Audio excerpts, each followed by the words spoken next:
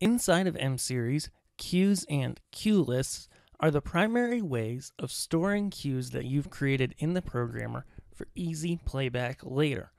Cues are stored in cue lists that are then played back in order or out of order as you go through your show.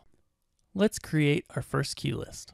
I'm going to go ahead and select these quantum profiles, and I'm going to navigate to bank 16 because I know that that bank is empty on this demo show file. That way, we'll have lots of space to work with to create our cues. We're then going to go and take our Mac quantum profiles to full, take them to the home position, and we'll turn them red. Perfect. Now let's go ahead, press record, and record this to a cue list by clicking on the playback we want to record it to. This is how we create our first cue list, our first cue in it. At this point, we can type the name, red on stage we'll call this, and we can choose the type of cue lists. For this example, we're just going to stick with the standard cue list, which is color-coded red.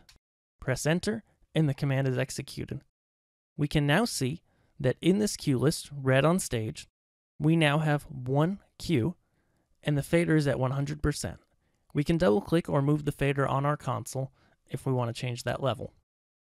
Now let's create another cue on this same cue list. So we're going to take our quantum profiles, and now we're going to point them at the base.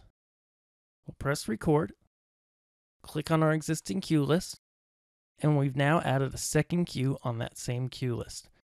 We can see that we have two cues on the cue list display. It's generally a good idea, especially when you're starting out, to go ahead and record all your cues in order without clearing your programmer. That way, you'll know what the cues are going to look like exactly when you play them back.